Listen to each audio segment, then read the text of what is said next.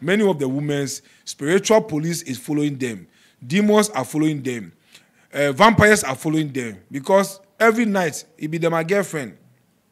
That's why, if you are a woman, you need to sleep from 8 to 9. Then you sleep.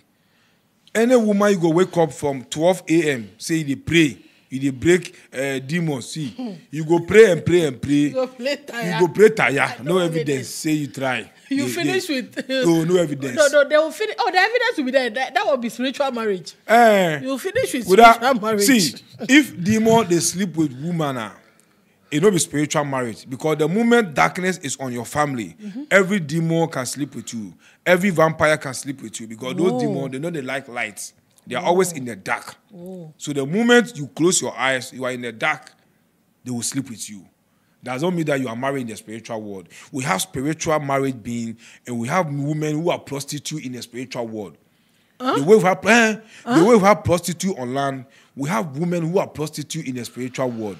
Women who are prostitutes in the spiritual world, when men knock them in the physical world, they know they feel anything. They know they get orgasms.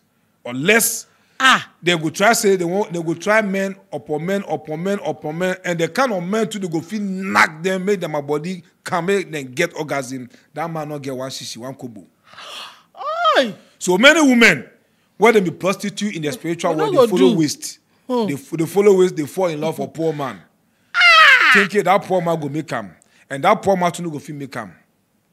You see how it is. So many of the women are prostitute in the spiritual world, back and forth. They are wasting time. They should feed their family gods, so that their family gods will do that work, will stop that demons and that spirit for them. The man of God cannot stop that spirit, because those spirits, they are powerful than those men of God. You can't stop them. Just like Johnny Bravo said, you can't stop me. But see, there's this...